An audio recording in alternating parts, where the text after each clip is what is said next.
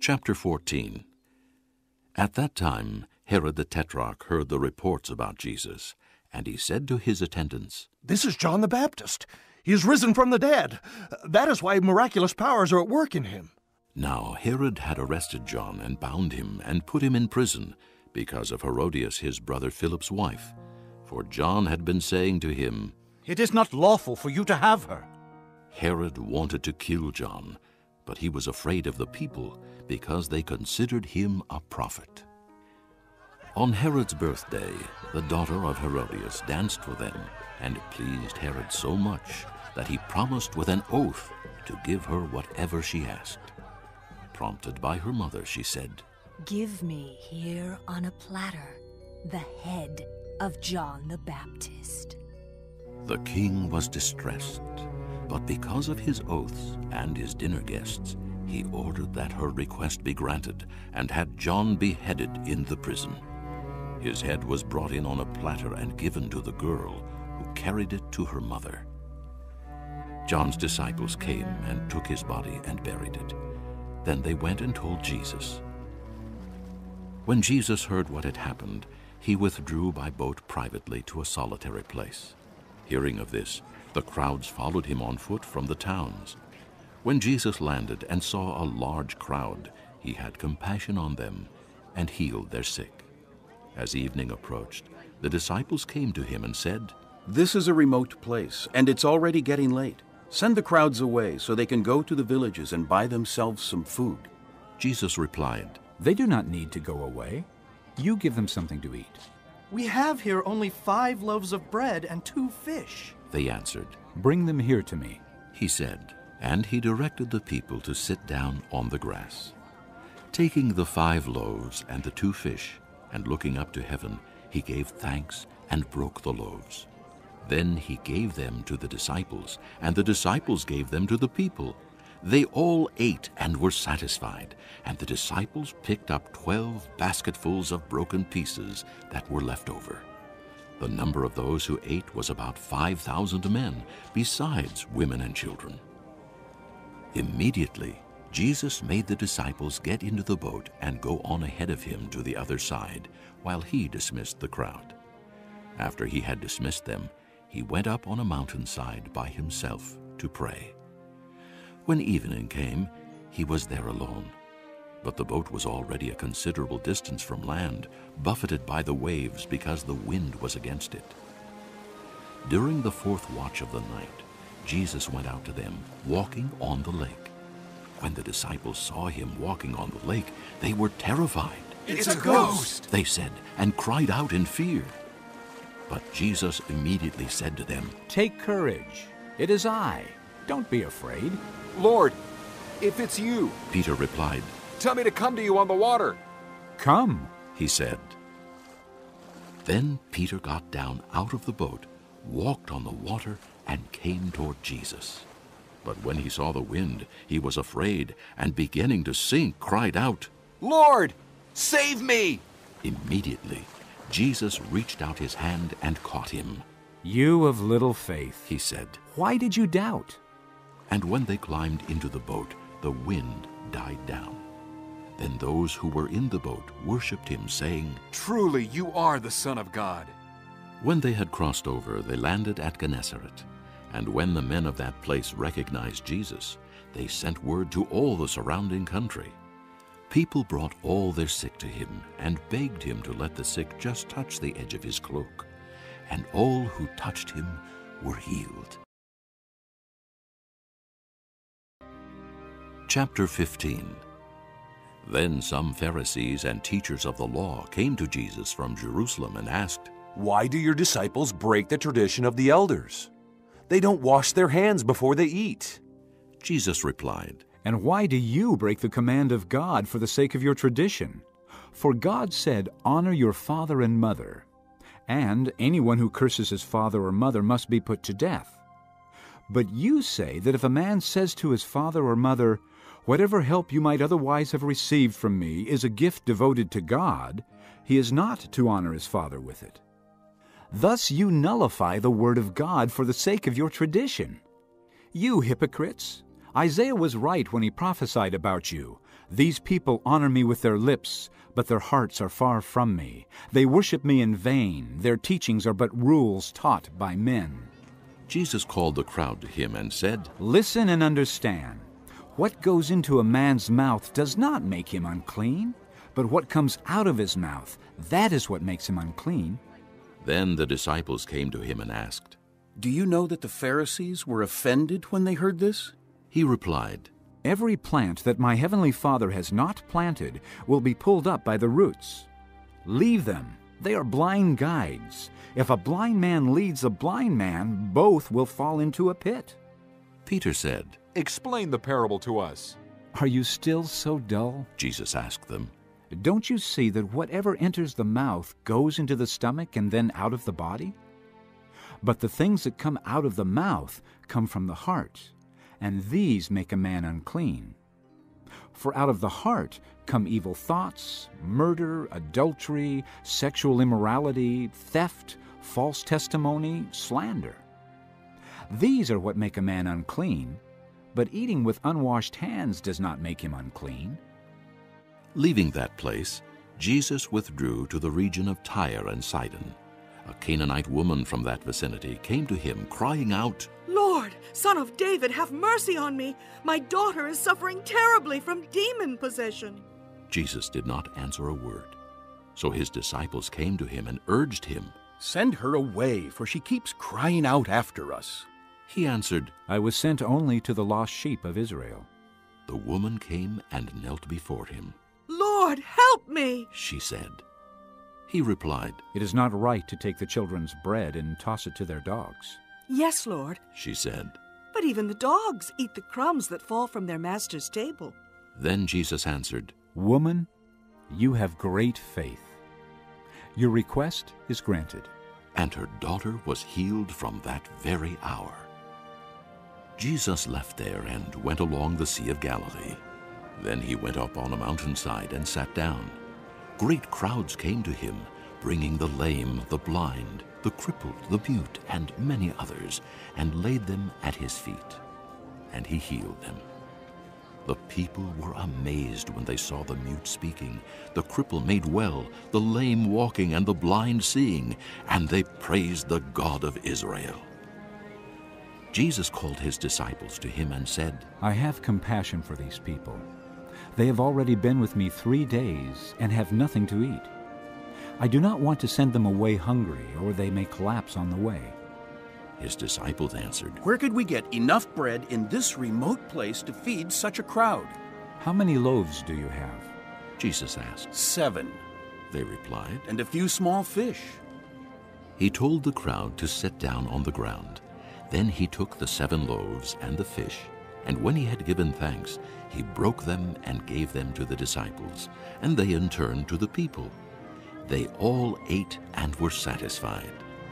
Afterward, the disciples picked up 7 basketfuls of broken pieces that were left over. The number of those who ate was 4,000, besides women and children. After Jesus had sent the crowd away, he got into the boat and went to the vicinity of Magadan. Chapter 16. The Pharisees and Sadducees came to Jesus and tested him by asking him to show them a sign from heaven. He replied, When evening comes, you say, It will be fair weather, for the sky is red. And in the morning, Today it will be stormy, for the sky is red and overcast. You know how to interpret the appearance of the sky, but you cannot interpret the signs of the times. A wicked and adulterous generation looks for a miraculous sign, but none will be given it except the sign of Jonah. Jesus then left them and went away. When they went across the lake, the disciples forgot to take bread. Be careful. Jesus said to them, Be on your guard against the yeast of the Pharisees and Sadducees. They discussed this among themselves and said, It is because we didn't bring any bread. Aware of their discussion, Jesus asked, You of little faith, why are you talking among yourselves about having no bread? Do you still not understand? Don't you remember the 5 loaves for the 5,000, and how many basketfuls you gathered? Or the 7 loaves for the 4,000, and how many basketfuls you gathered? How is it you don't understand that I was not talking to you about bread?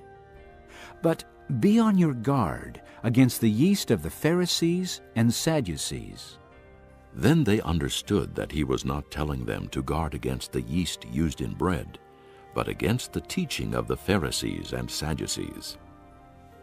When Jesus came to the region of Caesarea Philippi, he asked his disciples, "Who do people say the Son of Man is?" They replied, Some say John the Baptist, Others say Elijah. and still others Jeremiah or one of the prophets. "But what about you? he asked. Who do you say I am?" Simon Peter answered, You are the Christ, the Son of the living God. Jesus replied, "Blessed are you, Simon, son of Jonah, for this was not revealed to you by man, but by my Father in heaven. And I tell you that you are Peter, and on this rock I will build my church, and the gates of Hades will not overcome it.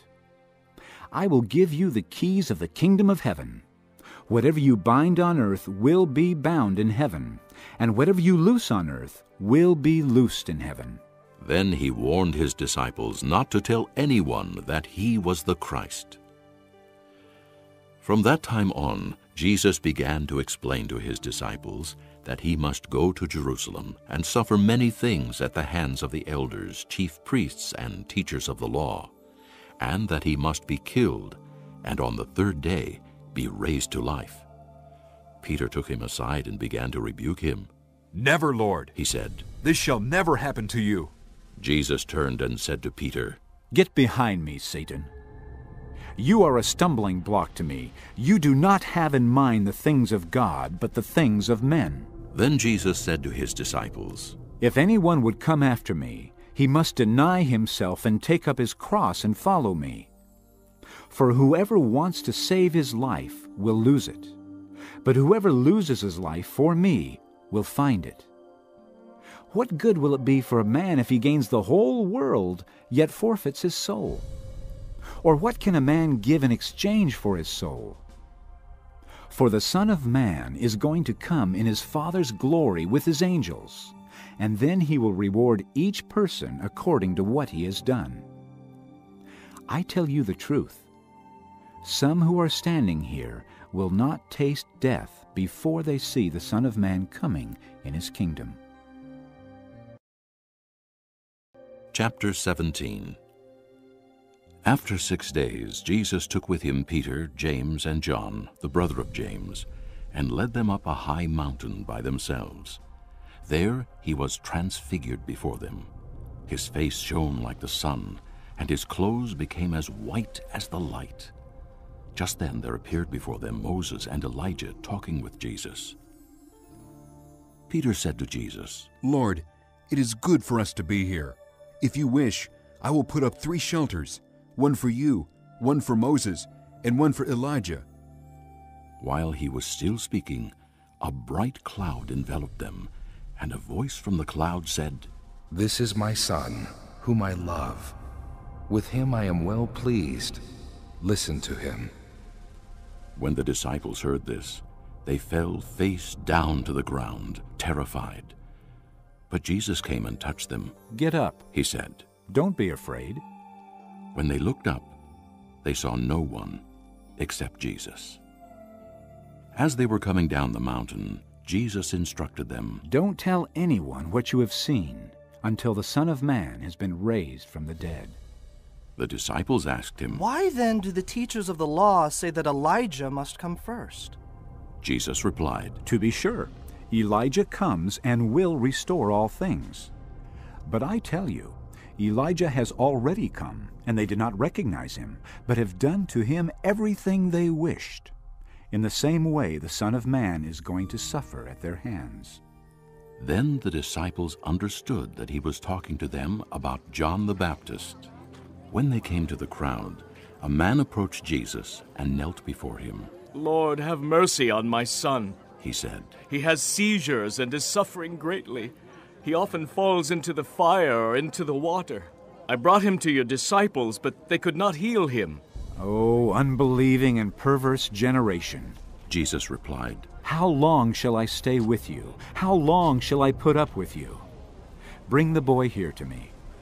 Jesus rebuked the demon, and it came out of the boy, and he was healed from that moment. Then the disciples came to Jesus in private and asked, "Why couldn't we drive it out?" He replied, "Because you have so little faith. I tell you the truth. If you have faith as small as a mustard seed, you can say to this mountain, 'Move from here to there,' and it will move. Nothing will be impossible for you." When they came together in Galilee, he said to them, "The Son of Man is going to be betrayed into the hands of men. They will kill him, and on the third day he will be raised to life." And the disciples were filled with grief. After Jesus and his disciples arrived in Capernaum, the collectors of the 2 drachma tax came to Peter and asked, "Doesn't your teacher pay the temple tax?" "Yes, he does," he replied. When Peter came into the house, Jesus was the first to speak. "What do you think, Simon?" he asked. "From whom do the kings of the earth collect duty and taxes? From their own sons or from others?" "From others," Peter answered. "Then the sons are exempt." Jesus said to him, "But so that we may not offend them, go to the lake and throw out your line. Take the first fish you catch, open its mouth, and you will find a 4 drachma coin. Take it and give it to them for my tax and yours." Chapter 18. At that time the disciples came to Jesus and asked, "Who is the greatest in the kingdom of heaven?"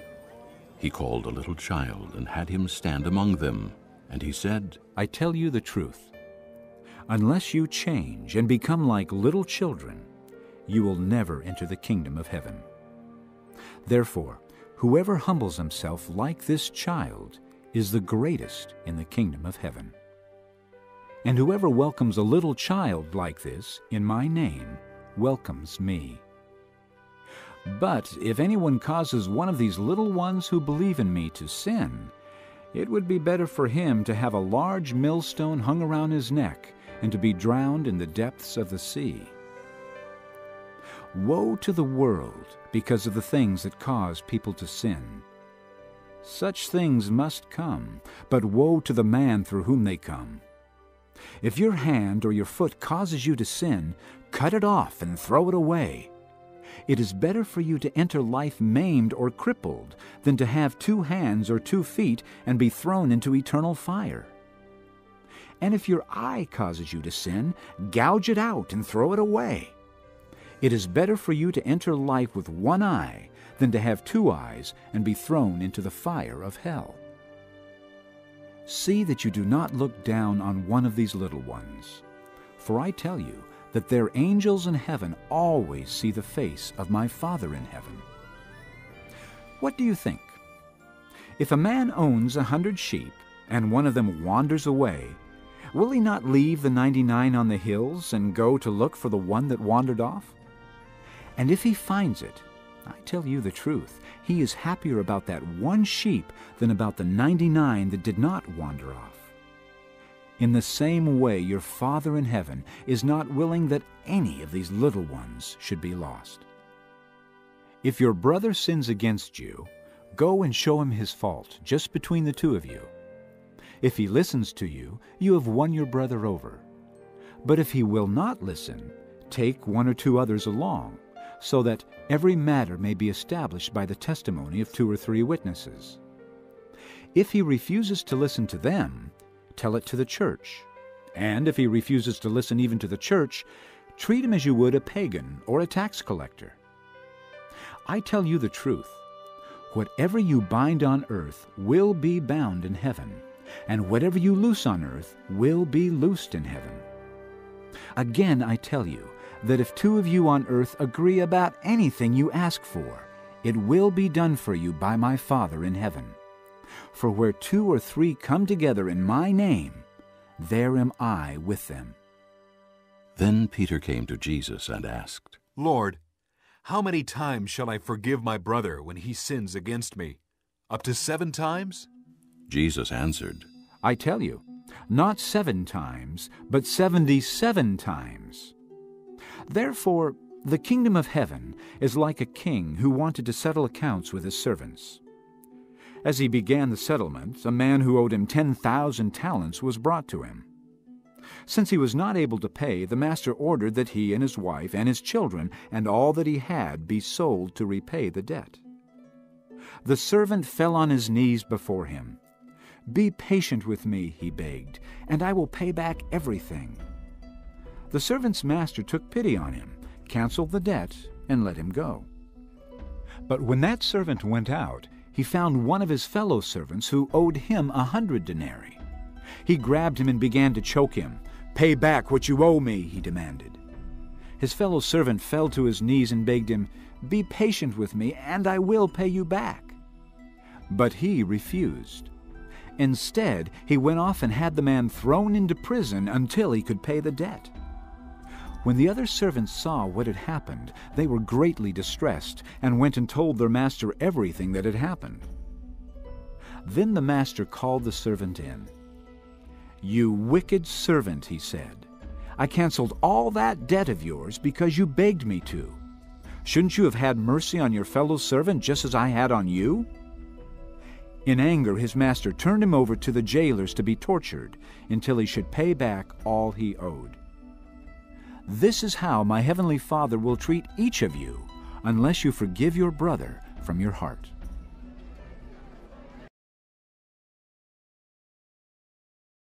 Chapter 19. When Jesus had finished saying these things, he left Galilee and went into the region of Judea to the other side of the Jordan. Large crowds followed him, and he healed them there. Some Pharisees came to him to test him. They asked, "Is it lawful for a man to divorce his wife for any and every reason?" "Haven't you read," he replied, "that at the beginning the Creator made them male and female, and said, 'For this reason a man will leave his father and mother and be united to his wife, and the two will become one flesh?' So they are no longer two, but one. Therefore what God has joined together, let man not separate." "Why then," they asked, "did Moses command that a man give his wife a certificate of divorce and send her away?" Jesus replied, "Moses permitted you to divorce your wives because your hearts were hard. But it was not this way from the beginning. I tell you that anyone who divorces his wife, except for marital unfaithfulness, and marries another woman, commits adultery." The disciples said to him, "If this is the situation between a husband and wife, it is better not to marry." Jesus replied, "Not everyone can accept this word, but only those to whom it has been given. For some are eunuchs because they were born that way, others were made that way by men, and others have renounced marriage because of the kingdom of heaven. The one who can accept this should accept it." Then little children were brought to Jesus for him to place his hands on them and pray for them. But the disciples rebuked those who brought them. Jesus said, "Let the little children come to me, and do not hinder them, for the kingdom of heaven belongs to such as these." When he had placed his hands on them, he went on from there. Now a man came up to Jesus and asked, "Teacher, what good thing must I do to get eternal life?" "Why do you ask me about what is good?" Jesus replied, "There is only one who is good. If you want to enter life, obey the commandments." "Which ones?" the man inquired. Jesus replied, "Do not murder, do not commit adultery, do not steal, do not give false testimony, honor your father and mother, and love your neighbor as yourself." "All these I have kept," the young man said. "What do I still lack?" Jesus answered, "If you want to be perfect, go, sell your possessions and give to the poor, and you will have treasure in heaven. Then come, follow me." When the young man heard this, he went away sad, because he had great wealth. Then Jesus said to his disciples, "I tell you the truth, it is hard for a rich man to enter the kingdom of heaven. Again, I tell you, it is easier for a camel to go through the eye of a needle than for a rich man to enter the kingdom of God." When the disciples heard this, they were greatly astonished and asked, "Who then can be saved?" Jesus looked at them and said, "With man this is impossible, but with God all things are possible." Peter answered him, "We have left everything to follow you. What then will there be for us?" Jesus said to them, "I tell you the truth. At the renewal of all things, when the Son of Man sits on his glorious throne, you who have followed me will also sit on 12 thrones, judging the 12 tribes of Israel. And everyone who has left houses, or brothers, or sisters, or father, or mother, or children, or fields for my sake will receive 100 times as much and will inherit eternal life. But many who are first will be last, and many who are last will be first." Chapter 20. For the kingdom of heaven is like a landowner who went out early in the morning to hire men to work in his vineyard. He agreed to pay them a denarius for the day and sent them into his vineyard. About the 3rd hour he went out and saw others standing in the marketplace doing nothing. He told them, "You also go and work in my vineyard, and I will pay you whatever is right." So they went. He went out again about the 6th hour and the 9th hour and did the same thing. About the 11th hour he went out and found still others standing around. He asked them, "Why have you been standing here all day long doing nothing?" "Because no one has hired us," they answered. He said to them, "You also go and work in my vineyard." When evening came, the owner of the vineyard said to his foreman, "Call the workers and pay them their wages, beginning with the last ones hired and going on to the first."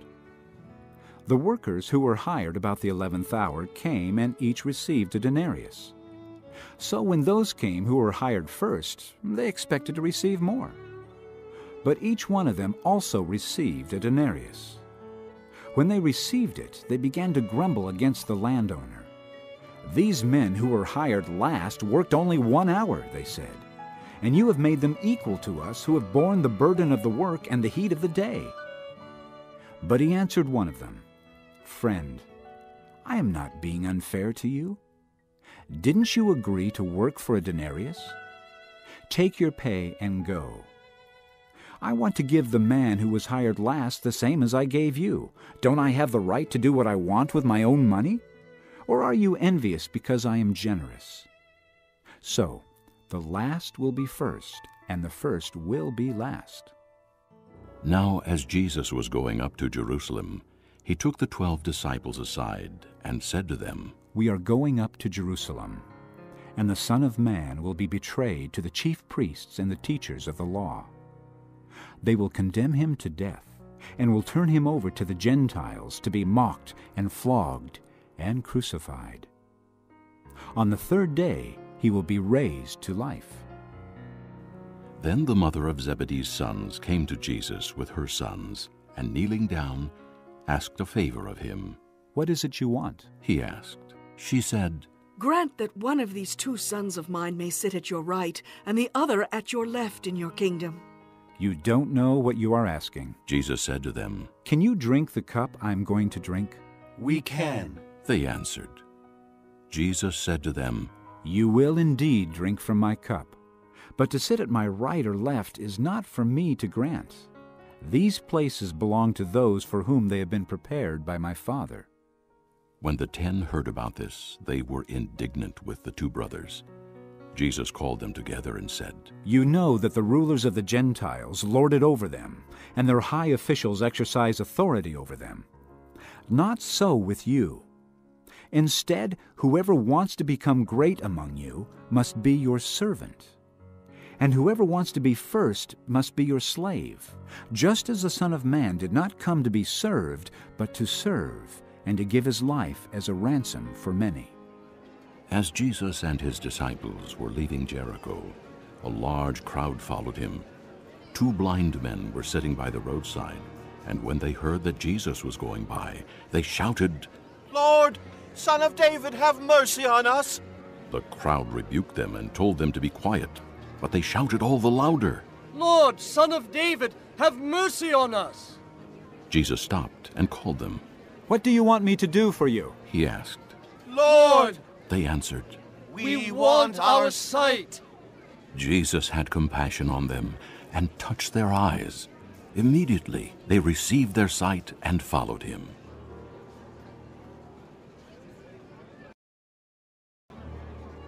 Chapter 21. As they approached Jerusalem and came to Bethphage on the Mount of Olives, Jesus sent 2 disciples, saying to them, Go to the village ahead of you, and at once you will find a donkey tied there with her colt by her. Untie them and bring them to me. If anyone says anything to you, tell him that the Lord needs them, and he will send them right away. This took place to fulfill what was spoken through the prophet. Say to the daughter of Zion, See, your king comes to you, gentle and riding on a donkey, on a colt, the foal of a donkey. The disciples went and did as Jesus had instructed them. They brought the donkey and the colt, placed their cloaks on them, and Jesus sat on them. A very large crowd spread their cloaks on the road, while others cut branches from the trees and spread them on the road. The crowds that went ahead of him and those that followed shouted, Hosanna to the Son of David! Blessed is he who comes in the name of the Lord! Hosanna in the highest! When Jesus entered Jerusalem, the whole city was stirred and asked, Who is this? The crowds answered, This is Jesus, the prophet from Nazareth in Galilee. Jesus entered the temple area and drove out all who were buying and selling there. He overturned the tables of the money changers and the benches of those selling doves. It is written, He said to them, My house will be called a house of prayer, but you are making it a den of robbers. The blind and the lame came to him at the temple, and he healed them.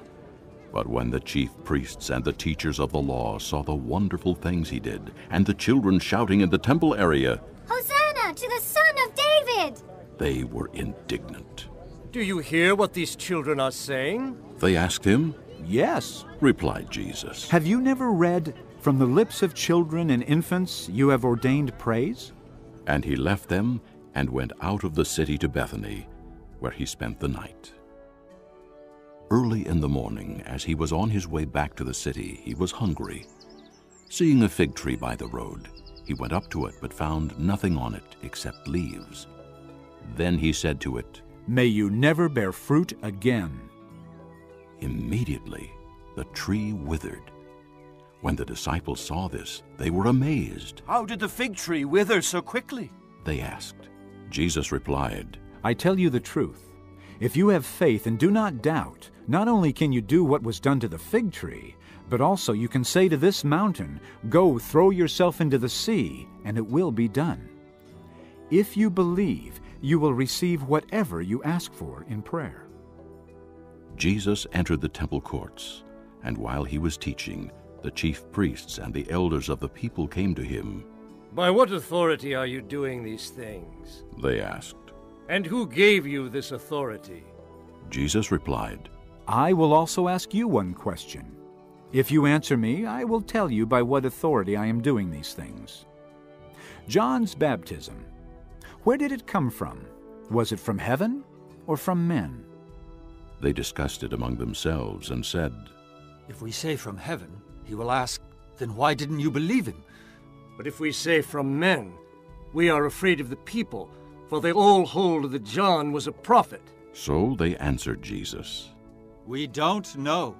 Then he said, Neither will I tell you by what authority I am doing these things. What do you think? There was a man who had 2 sons. He went to the first and said, Son, go and work today in the vineyard. I will not, he answered. But later he changed his mind and went.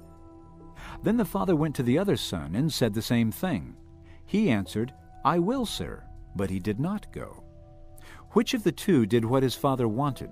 The first. They answered. Jesus said to them, I tell you the truth. The tax collectors and the prostitutes are entering the kingdom of God ahead of you. For John came to you to show you the way of righteousness, and you did not believe him. But the tax collectors and the prostitutes did. And even after you saw this, you did not repent and believe him. Listen to another parable. There was a landowner who planted a vineyard. He put a wall around it, dug a winepress in it, and built a watchtower. Then he rented the vineyard to some farmers and went away on a journey. When the harvest time approached, he sent his servants to the tenants to collect his fruit. The tenants seized his servants. They beat one, killed another, and stoned a third. Then he sent other servants to them, more than the first time, and the tenants treated them the same way. Last of all, he sent his son to them. "They will respect my son," he said. But when the tenants saw the son, they said to each other, "This is the heir. Come, let's kill him and take his inheritance." So they took him and threw him out of the vineyard and killed him. Therefore, when the owner of the vineyard comes, what will he do to those tenants? "He will bring those wretches to a wretched end," they replied. "And he will rent the vineyard to other tenants, who will give him his share of the crop at harvest time." Jesus said to them, "Have you never read in the Scriptures, 'The stone the builders rejected has become the capstone. The Lord has done this, and it is marvelous in our eyes.' Therefore I tell you that the kingdom of God will be taken away from you and given to a people who will produce its fruit. He who falls on this stone will be broken to pieces, but he on whom it falls will be crushed." When the chief priests and the Pharisees heard Jesus' parables, they knew he was talking about them. They looked for a way to arrest him, but they were afraid of the crowd, because the people held that he was a prophet. Chapter 22. Jesus spoke to them again in parables, saying, "The kingdom of heaven is like a king who prepared a wedding banquet for his son. He sent his servants to those who had been invited to the banquet to tell them to come, but they refused to come. Then he sent some more servants and said, 'Tell those who have been invited that I've prepared my dinner. My oxen and fattened cattle have been butchered, and everything is ready. Come to the wedding banquet.' But they paid no attention and went off, one to his field, another to his business. The rest seized his servants, mistreated them, and killed them. The king was enraged. He sent his army and destroyed those murderers and burned their city. Then he said to his servants, 'The wedding banquet is ready, but those I invited did not deserve to come. Go to the street corners and invite to the banquet anyone you find.' So the servants went out into the streets and gathered all the people they could find, both good and bad, and the wedding hall was filled with guests. But when the king came in to see the guests, he noticed a man there who was not wearing wedding clothes. 'Friend,' he asked, 'how did you get in here without wedding clothes?' The man was speechless. Then the king told the attendants, 'Tie him hand and foot and throw him outside into the darkness, where there will be weeping and gnashing of teeth. For many are invited, but few are chosen.'" Then the Pharisees went out and laid plans to trap him in his words.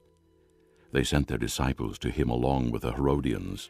"Teacher," they said, "we know you are a man of integrity and that you teach the way of God in accordance with the truth. You aren't swayed by men because you pay no attention to who they are. Tell us then, what is your opinion? Is it right to pay taxes to Caesar or not?" But Jesus, knowing their evil intent, said, "You hypocrites! Why are you trying to trap me? Show me the coin used for paying the tax." They brought him a denarius, and he asked them, "Whose portrait is this, and whose inscription?" "Caesar's," they replied. Then he said to them, "Give to Caesar what is Caesar's, and to God what is God's." When they heard this, they were amazed. So they left him and went away. That same day the Sadducees, who say there is no resurrection, came to him with a question. "Teacher," they said, "Moses told us that if a man dies without having children, his brother must marry the widow and have children for him. Now, there were 7 brothers among us. The first one married and died, and since he had no children, he left his wife to his brother. The same thing happened to the second and third brother, right on down to the seventh. Finally, the woman died. Now then, at the resurrection, whose wife will she be of the seven, since all of them were married to her? Jesus replied, You are in error because you do not know the Scriptures or the power of God. At the resurrection, people will neither marry nor be given in marriage. They will be like the angels in heaven. But about the resurrection of the dead, have you not read what God said to you? I am the God of Abraham, the God of Isaac, and the God of Jacob. He is not the God of the dead, but of the living. When the crowds heard this, they were astonished at his teaching. Hearing that Jesus had silenced the Sadducees, the Pharisees got together. One of them, an expert in the law, tested him with this question. Teacher, which is the greatest commandment in the law? Jesus replied, Love the Lord your God with all your heart, and with all your soul, and with all your mind. This is the first and greatest commandment. And the second is like it. Love your neighbor as yourself. All the law and the prophets hang on these two commandments.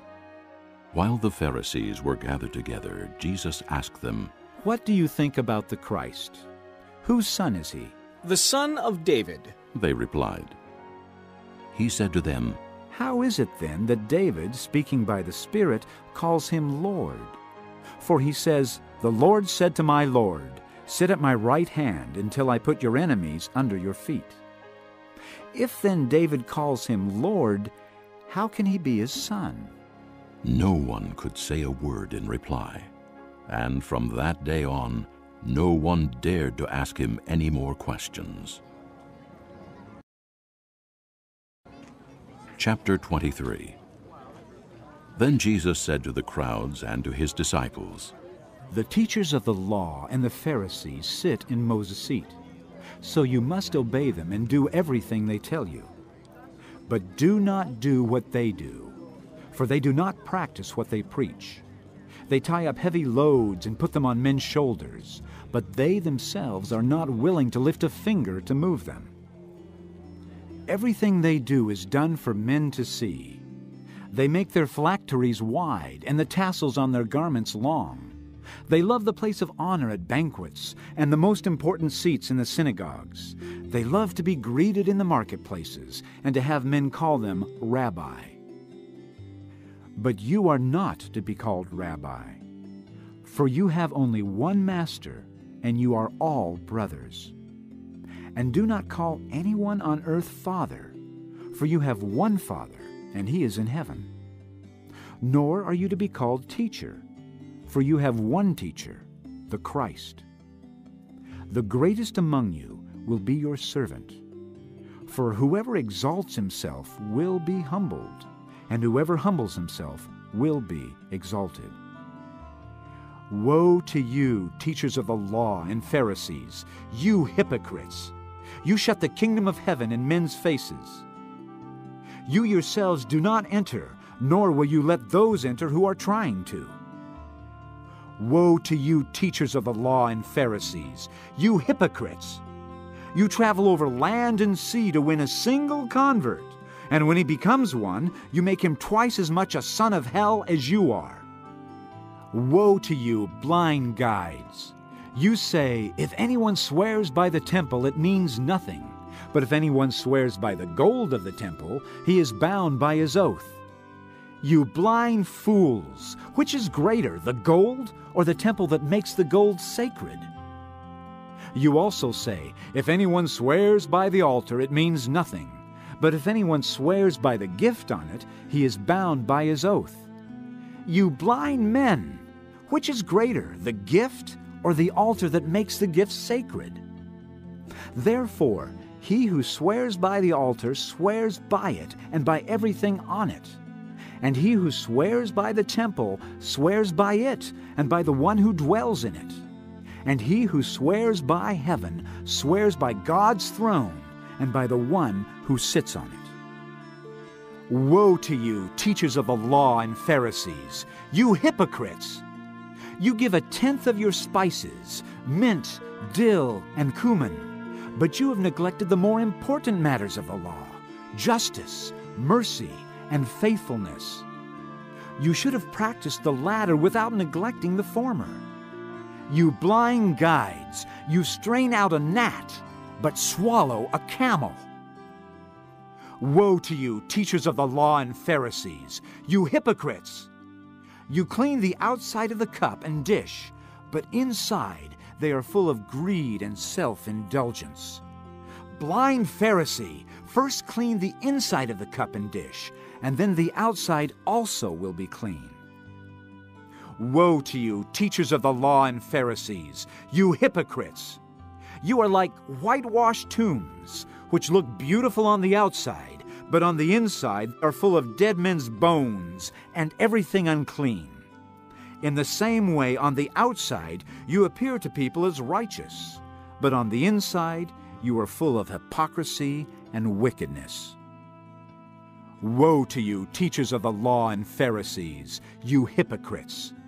You build tombs for the prophets and decorate the graves of the righteous, and you say, "If we had lived in the days of our forefathers, we would not have taken part with them in shedding the blood of the prophets." So you testify against yourselves that you are the descendants of those who murdered the prophets. Fill up, then, the measure of the sin of your forefathers. You snakes, you brood of vipers, how will you escape being condemned to hell?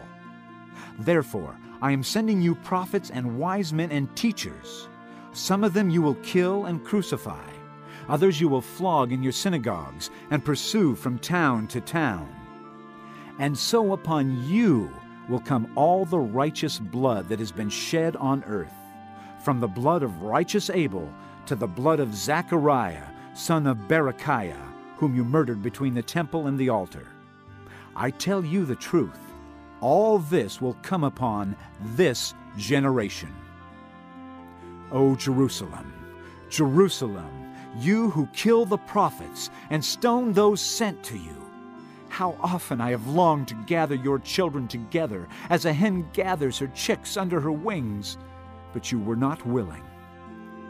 Look, your house is left to you desolate.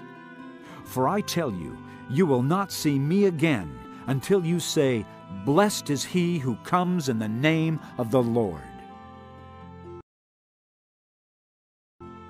Chapter 24. Jesus left the temple and was walking away when his disciples came up to him to call his attention to its buildings. Do you see all these things? He asked. I tell you the truth, not one stone here will be left on another. Every one will be thrown down. As Jesus was sitting on the Mount of Olives, the disciples came to him privately. "Tell us," they said, "when will this happen, and what will be the sign of your coming and of the end of the age?" Jesus answered, Watch out that no one deceives you. For many will come in my name claiming, I am the Christ, and will deceive many. You will hear of wars and rumors of wars, but see to it that you are not alarmed. Such things must happen, but the end is still to come. Nation will rise against nation, and kingdom against kingdom. There will be famines and earthquakes in various places. All these are the beginning of birth pains. Then you will be handed over to be persecuted and put to death, and you will be hated by all nations because of me.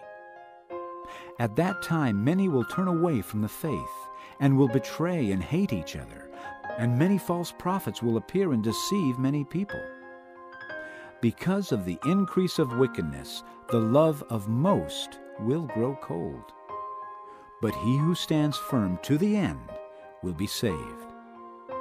And this gospel of the kingdom will be preached in the whole world as a testimony to all nations, and then the end will come. So, when you see standing in the holy place the abomination that causes desolation, spoken of through the prophet Daniel, let the reader understand, then let those who are in Judea flee to the mountains. Let no one on the roof of his house go down to take anything out of the house. Let no one in the field go back to get his cloak. How dreadful it will be in those days for pregnant women and nursing mothers. Pray that your flight will not take place in winter or on the Sabbath. For then there will be great distress, unequaled from the beginning of the world until now, and never to be equaled again. If those days had not been cut short, no one would survive. But for the sake of the elect, those days will be shortened. At that time, if anyone says to you, "Look, here is the Christ," or "There he is," do not believe it. For false Christs and false prophets will appear and perform great signs and miracles to deceive even the elect, if that were possible. See, I have told you ahead of time.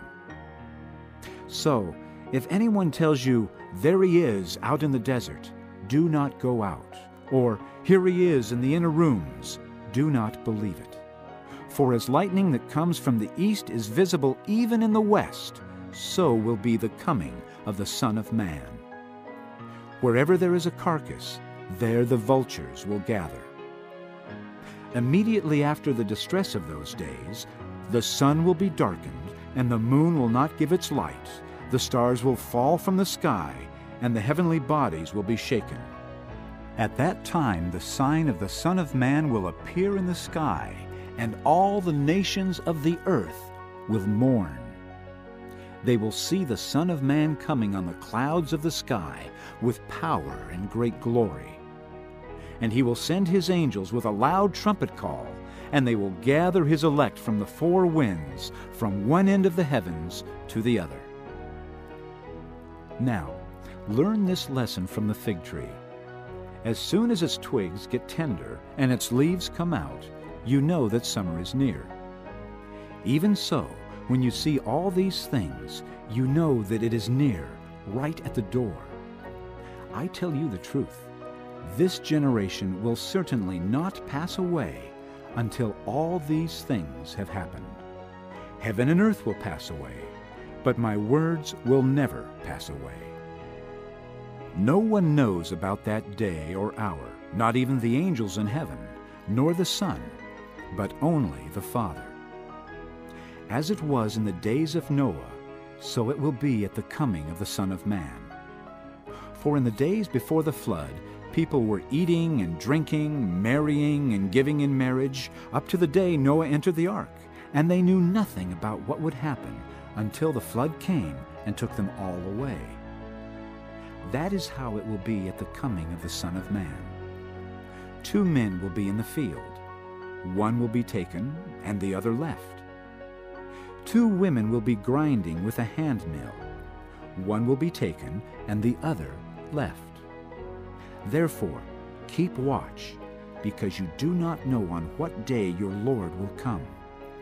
But understand this, if the owner of the house had known at what time of night the thief was coming, he would have kept watch and would not have let his house be broken into.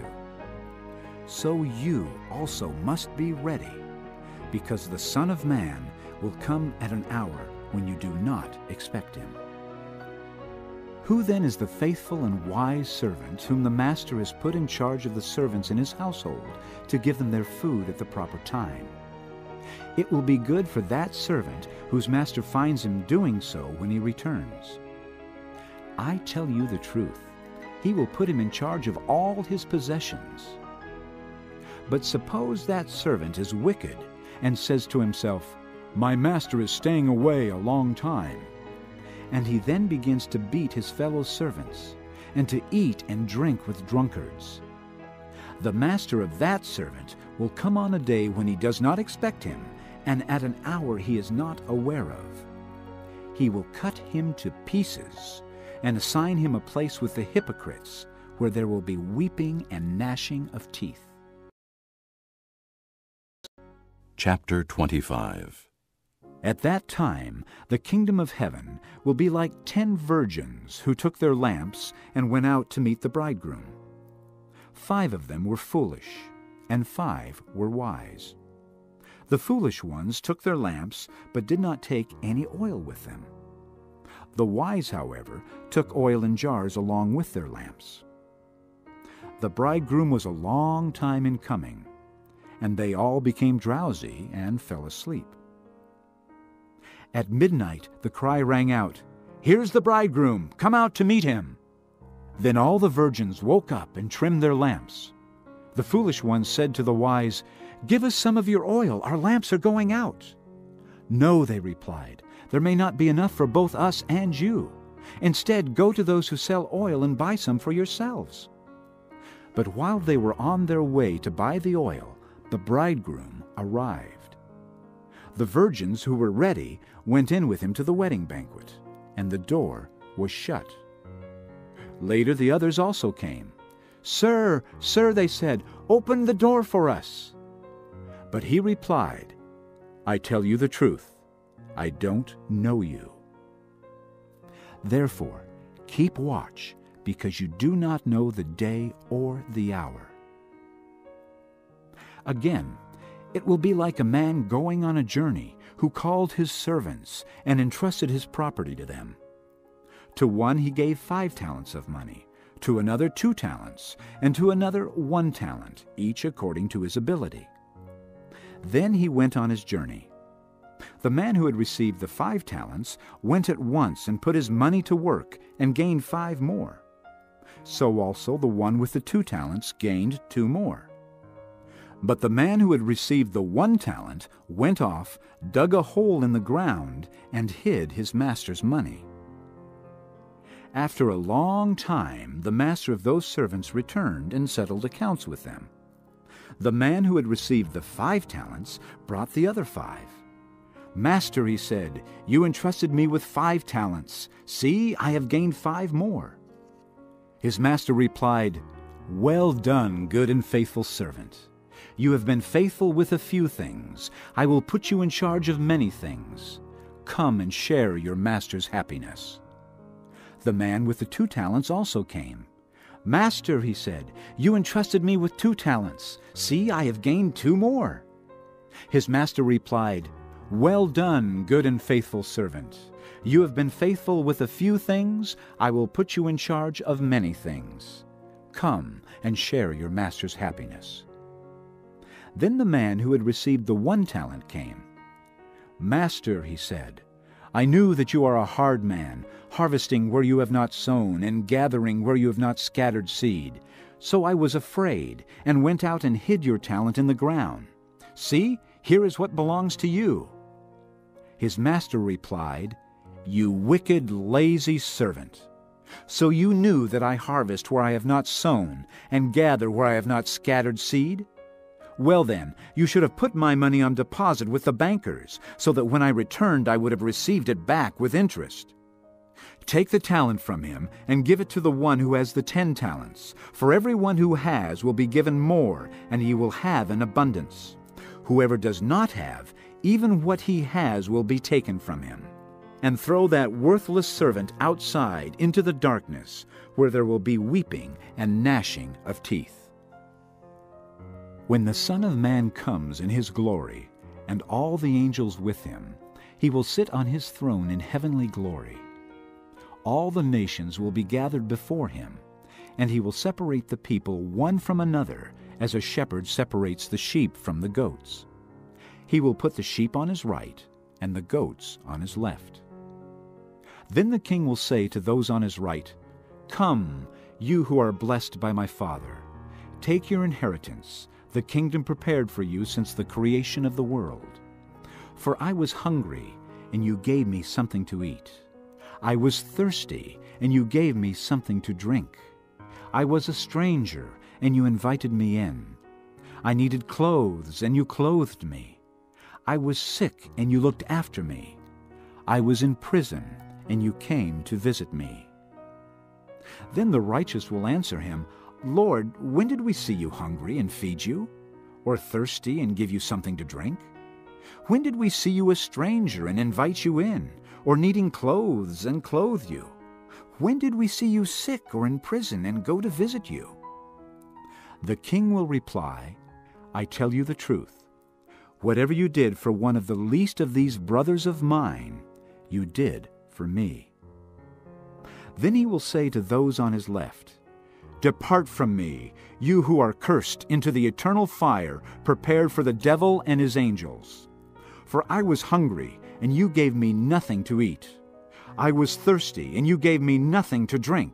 I was a stranger, and you did not invite me in. I needed clothes, and you did not clothe me. I was sick and in prison, and you did not look after me.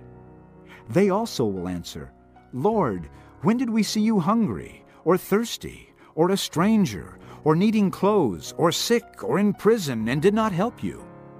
He will reply, I tell you the truth. Whatever you did not do for one of the least of these, you did not do for me. Then they will go away to eternal punishment, but the righteous to eternal life. Chapter 26. When Jesus had finished saying all these things, he said to his disciples, As you know, the Passover is 2 days away, and the Son of Man will be handed over to be crucified. Then the chief priests and the elders of the people assembled in the palace of the high priest, whose name was Caiaphas, and they plotted to arrest Jesus in some sly way and kill him.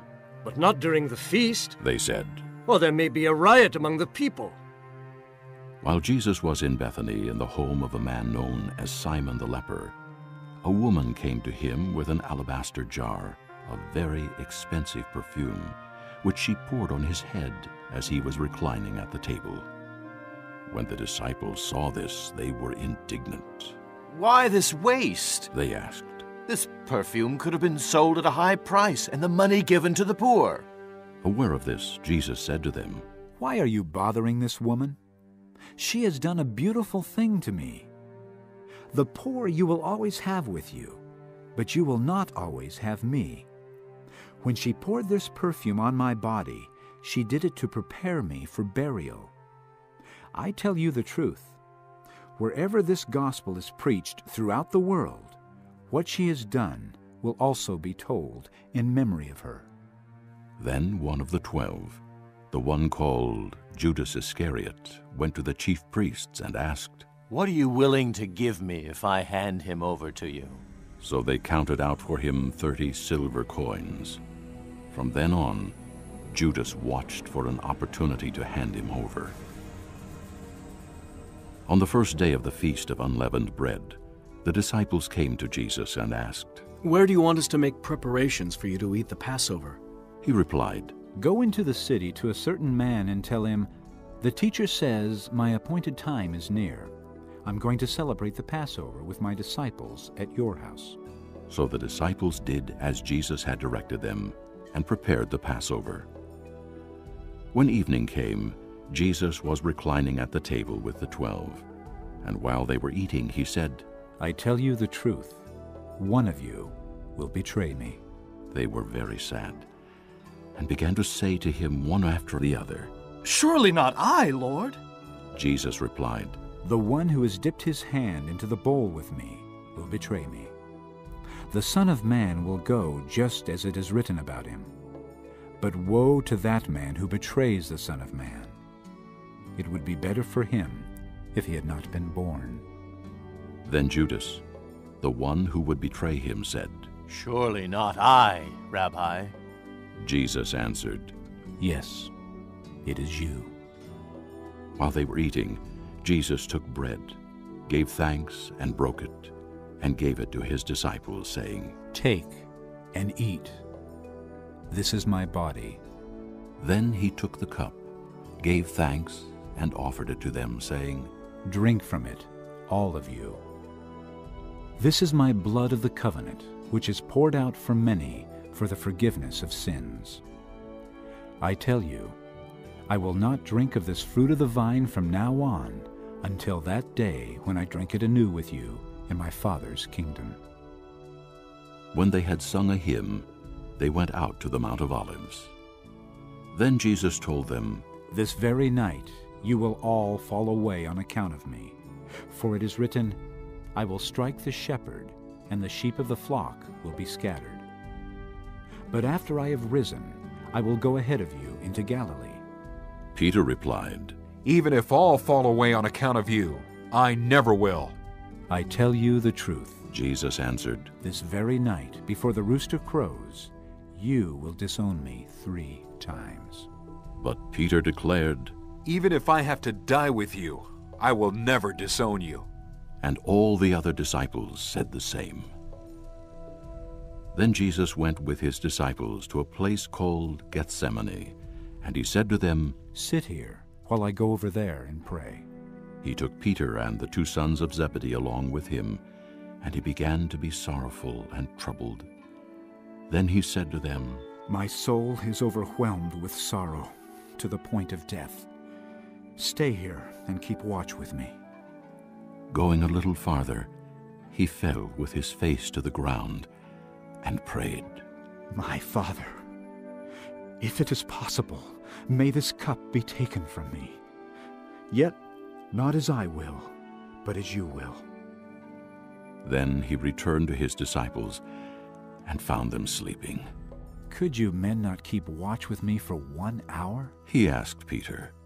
Watch and pray so that you will not fall into temptation. The spirit is willing, but the body is weak. He went away a second time and prayed, My Father, if it is not possible for this cup to be taken away unless I drink it, may your will be done. When he came back, he again found them sleeping, because their eyes were heavy. So he left them and went away once more and prayed the 3rd time, saying the same thing. Then he returned to the disciples and said to them, Are you still sleeping and resting? Look, the hour is near, and the Son of Man is betrayed into the hands of sinners. Rise, let us go. Here comes my betrayer. While he was still speaking, Judas, one of the 12, arrived. With him was a large crowd, armed with swords and clubs, sent from the chief priests and the elders of the people. Now the betrayer had arranged a signal with them. The one I kiss is the man. Arrest him. Going at once to Jesus, Judas said, Greetings, Rabbi, and kissed him. Jesus replied, Friend, do what you came for. Then the men stepped forward, seized Jesus, and arrested him. With that, one of Jesus' companions reached for his sword, drew it out, and struck the servant of the high priest, cutting off his ear. Put your sword back in its place, Jesus said to him. For all who draw the sword will die by the sword. Do you think I cannot call on my Father, and he will at once put at my disposal more than 12 legions of angels? But how then would the Scriptures be fulfilled that say it must happen in this way? At that time, Jesus said to the crowd, Am I leading a rebellion that you have come out with swords and clubs to capture me? Every day I sat in the temple courts teaching, and you did not arrest me. But this has all taken place that the writings of the prophets might be fulfilled. Then all the disciples deserted him and fled. Those who had arrested Jesus took him to Caiaphas the high priest, where the teachers of the law and the elders had assembled. But Peter followed him at a distance, right up to the courtyard of the high priest. He entered and sat down with the guards to see the outcome. The chief priests and the whole Sanhedrin were looking for false evidence against Jesus, so that they could put him to death. But they did not find any, though many false witnesses came forward. Finally, 2 came forward and declared, This fellow said, I am able to destroy the temple of God and rebuild it in 3 days. Then the high priest stood up and said to Jesus, Are you not going to answer? What is this testimony that these men are bringing against you? But Jesus remained silent. The high priest said to him, I charge you under oath by the living God. Tell us if you are the Christ, the Son of God. Yes, it is as you say, Jesus replied. But I say to all of you, in the future you will see the Son of Man sitting at the right hand of the Mighty One, and coming on the clouds of heaven. Then the high priest tore his clothes and said, He has spoken blasphemy! Why do we need any more witnesses? Look, Now you have heard the blasphemy. What do you think? He is worthy of death. They answered. Then they spit in his face and struck him with their fists. Others slapped him and said, Prophesy to us, Christ. Who hit you? Now Peter was sitting out in the courtyard, and a servant girl came to him. You also were with Jesus of Galilee, She said. But he denied it before them all. I don't know what you're talking about, he said. Then he went out to the gateway where another girl saw him and said to the people there, This fellow was with Jesus of Nazareth. He denied it again with an oath. I don't know the man. After a little while, those standing there went up to Peter and said, Surely you're one of them, for your accent gives you away. Then he began to call down curses on himself, and he swore to them, I don't know the man. Immediately, a rooster crowed. Then Peter remembered the word Jesus had spoken. Before the rooster crows, you will disown me 3 times. And he went outside and wept bitterly. 27. Early in the morning, all the chief priests and the elders of the people came to the decision to put Jesus to death. They bound him, led him away, and handed him over to Pilate the governor.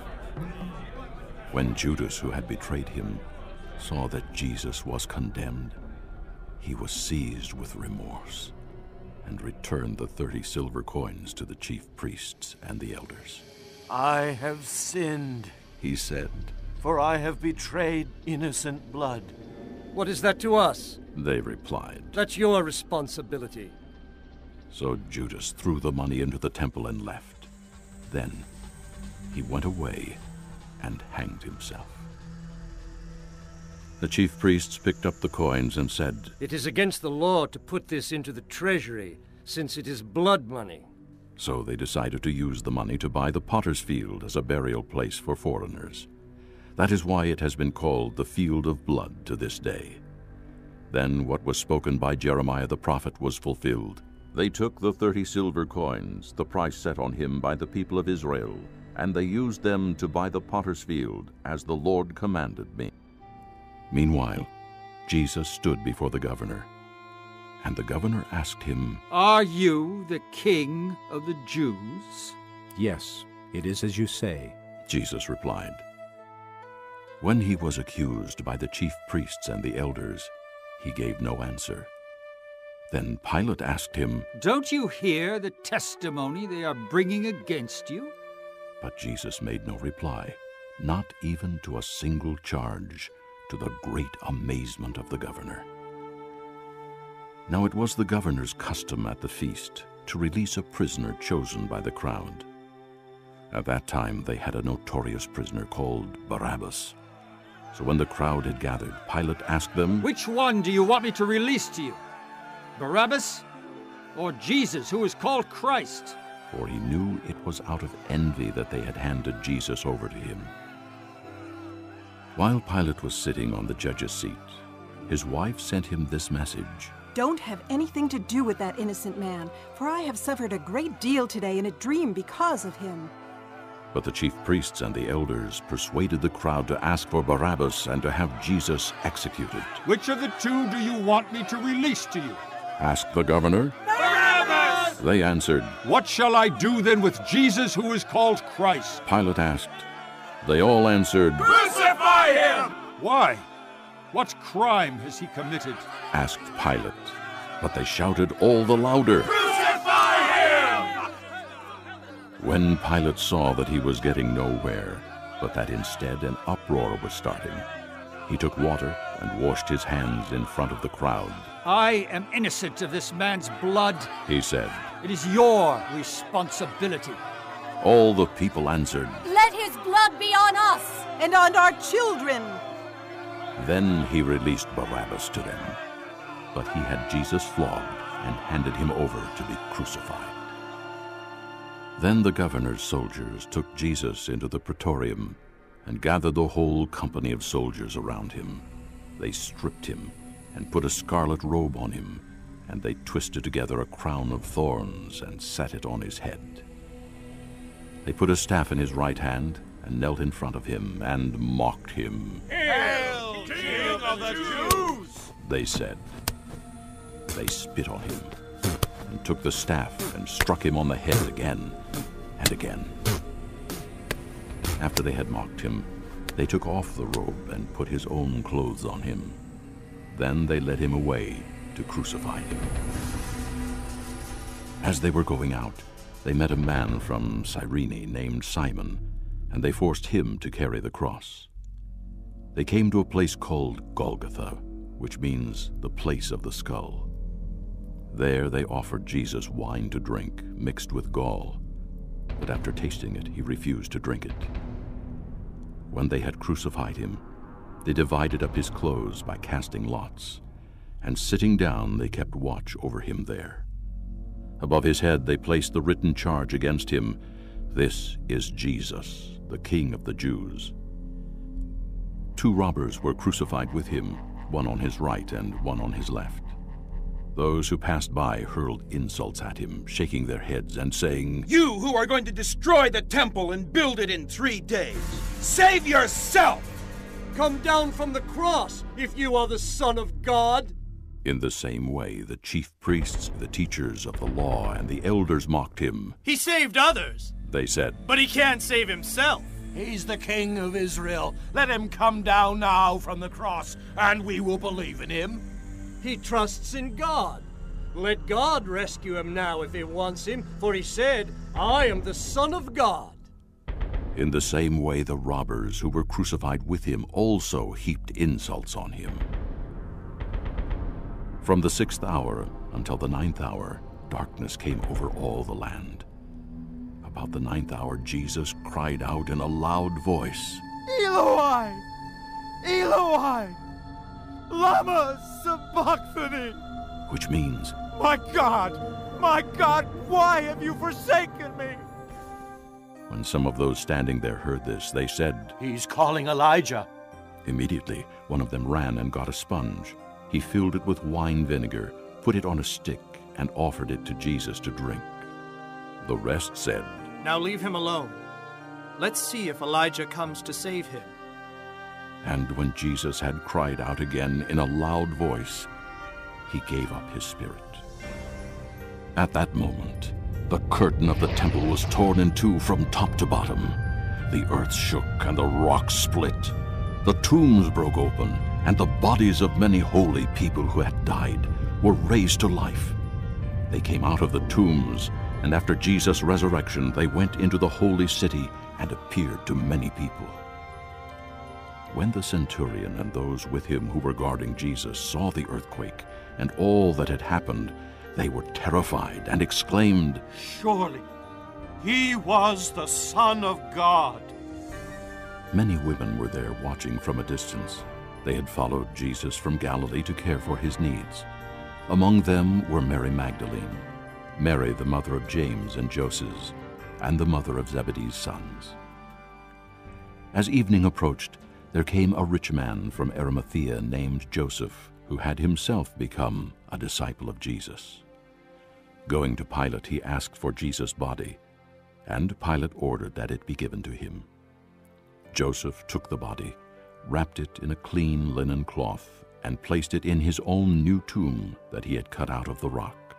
He rolled a big stone in front of the entrance to the tomb and went away. Mary Magdalene and the other Mary were sitting there opposite the tomb. The next day, the one after Preparation Day, the chief priests and the Pharisees went to Pilate. "Sir," they said, "we remember that while he was still alive, that deceiver said, 'After 3 days I will rise again.' So give the order for the tomb to be made secure until the 3rd day.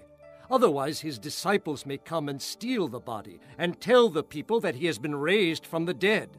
This last deception will be worse than the first." "Take a guard," Pilate answered. "Go. Make the tomb as secure as you know how." So they went and made the tomb secure by putting a seal on the stone and posting the guard. Chapter 28. After the Sabbath, at dawn on the 1st day of the week, Mary Magdalene and the other Mary went to look at the tomb. there was a violent earthquake, for an angel of the Lord came down from heaven, and going to the tomb, rolled back the stone and sat on it. His appearance was like lightning, and his clothes were white as snow. The guards were so afraid of him that they shook and became like dead men.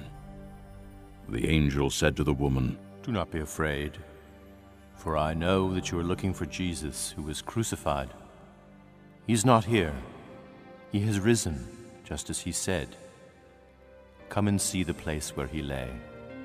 Then go quickly and tell his disciples, he has risen from the dead and is going ahead of you into Galilee. There you will see him. Now I have told you."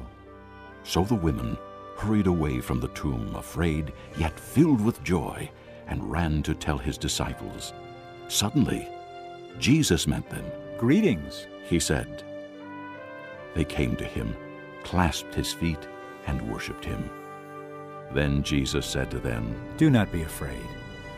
Go and tell my brothers to go to Galilee. There they will see me." While the women were on their way, some of the guards went into the city and reported to the chief priests everything that had happened. When the chief priests had met with the elders and devised a plan, they gave the soldiers a large sum of money, telling them, "You ought to say, his disciples came during the night and stole him away while we were asleep. If this report gets to the governor, we will satisfy him and keep you out of trouble." So the soldiers took the money and did as they were instructed. And this story has been widely circulated among the Jews to this very day. Then the 11 disciples went to Galilee, to the mountain where Jesus had told them to go. When they saw him, they worshipped him, but some doubted. Then Jesus came to them and said, "All authority in heaven and on earth has been given to me. Therefore, go and make disciples of all nations, baptizing them in the name of the Father, and of the Son, and of the Holy Spirit, and teaching them to obey everything I have commanded you. And surely I am with you always, to the very end of the age."